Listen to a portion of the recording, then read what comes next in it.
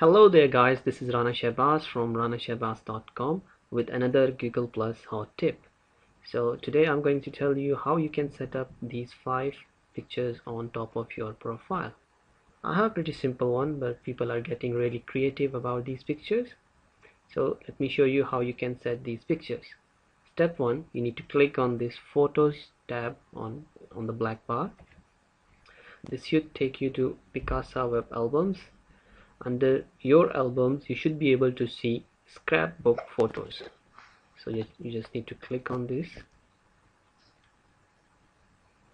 In this album you can add as many photos as you like, but first 5 pictures will be shown on top of your Google Plus profile.